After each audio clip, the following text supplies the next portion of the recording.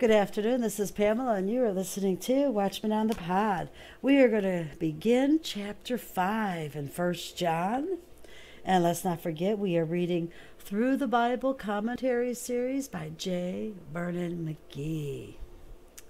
All right, 1 John chapter 5. Theme: God is life, victory over the world, assurance of salvation. God is life. In this chapter, we have come to the last major division of this very wonderful little book. In the first part of this epistle, we saw that God is light. In the very extensive center section, we saw that God is love.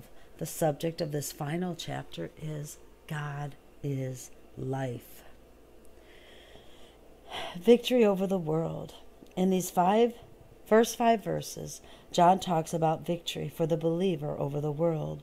The world here is the cosmos. That is, the world with all of its organizations, all of its governments, all of its selfishness, its greed, its sorrow, its sickness, and its awful sin. John is going to say that it is possible for the child of God to have victory right down here over this world.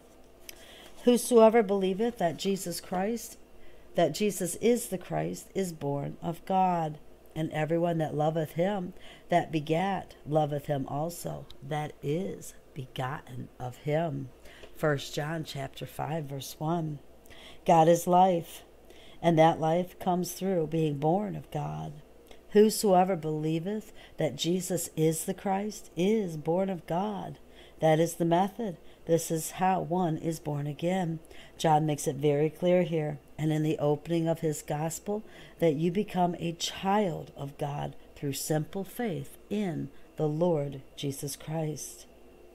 But as many as received him, to them gave he power, the exousiation power, the right, the authority, to become the sons of God, even to them that don't do any more nor less than simply believe on his name. John chapter 1, verse 12 of the gospel. This means that when you trust Christ, you trust who he is as well as what he did. What he did has no value if he is not who he said he was. Again, I must say that the virgin birth is very essential. Who is this that died for the sins of the world? It was not an ordinary man who did that, because an ordinary man is sinful himself and could not even die to obtain his own salvation. He could die only a judgment death, being eternally separated from God. Whosoever believeth that Jesus is the Christ is born of God. It is faith which produces the new birth. Once you have been born again, how do you know that you have been born again? Do you have some great overwhelming experience? Do you enter some ecstatic estate? Not necessarily. Some people do, I am told, but that is not the usual procedure. Whosoever believeth that Jesus is the Christ is born of God. And everyone that loveth him, that begat, loveth him also, that is begotten of him.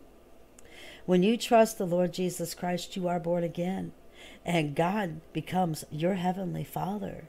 He is God the Father, and he becomes your heavenly Father.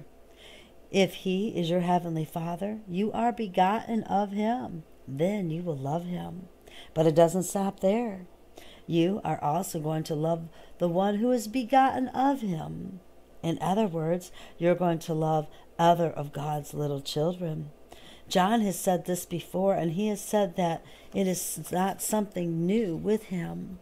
In 1 John chapter 3, verse 11, we read, "For this is the message that ye have heard from the beginning, that we should love one another.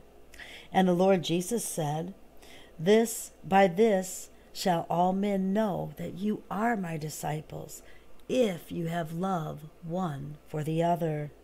John chapter 13. Verse 35, have love one to another. This expression, born of God, is very, very important. Being born of God has it anything to do with the fact that you have joined a church or gone through a ceremony?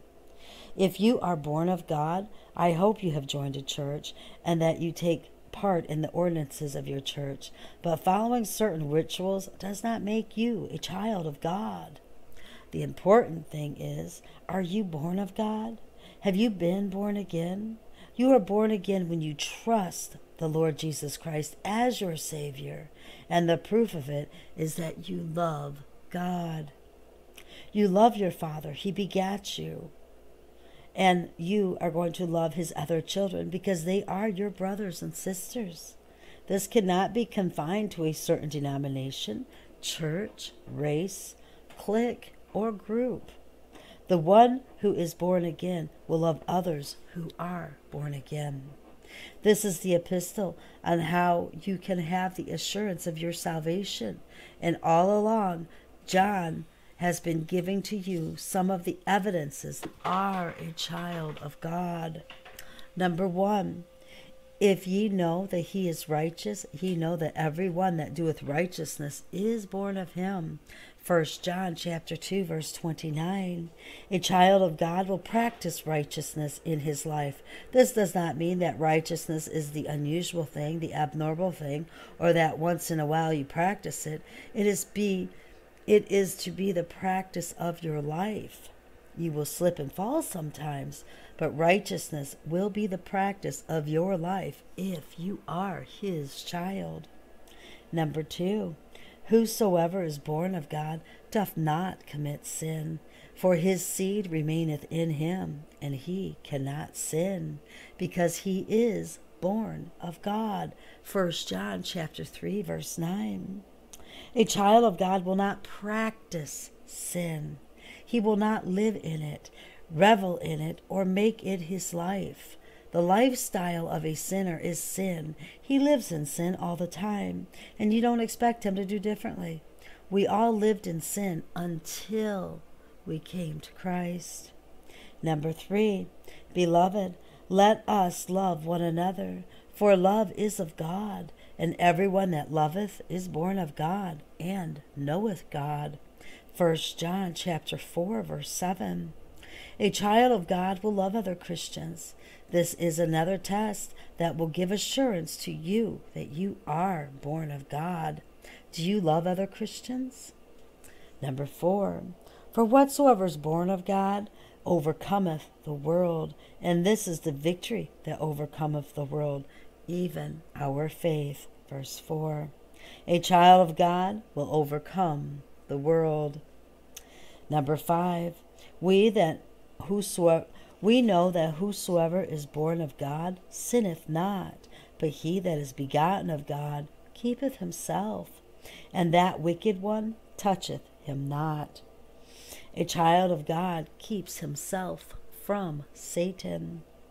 2 of the evidences, 2 of the birthmarks of a child of God are given right here in this chapter. We will discuss these last 2 in more detail as we come to them. John is going to emphasize certain tests of true sonship, love, obedience, and truth. No one can quarrel with these words. Love, obedience, and truth are the marks of the child of God. Amen. And I'm going to end that reading right there. Next time we will go to verse 2 in chapter 5 of 1 John. I love you all so very, very much. Keep your eyes on Jesus and your nose in the book, which is the Word of God. And embed the Word of God upon the tablets of your hearts, so you will not sin against God. Until next time, be blessed, each and every one. Bye-bye.